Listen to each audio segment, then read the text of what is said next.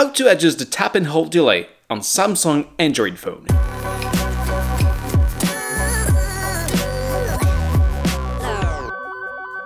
You have to go in settings. If you don't have it on your home screen, you can go here in app and find this one, settings. Now go on my device, go down to accessibility, then go on dexterity and interaction. And now you see here, the second one, tap and hold delay. You can choose between half second, 1 second, 1 second and a half, or you can go on custom. So now hold your finger and release it when you want. That will be the time for your tap and hold. I like the half second.